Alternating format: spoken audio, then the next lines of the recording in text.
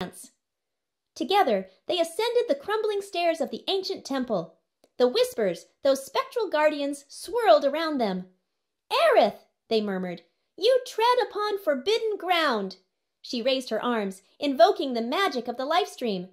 The petals stirred, their luminescence merging with the whispers. "Holy," she intoned, and the air crackled. The rift opened, a tear in reality. Sephiroth, his silver hair aflame, emerged. "Aerith," he hissed, "you defy me once more." But she held her ground.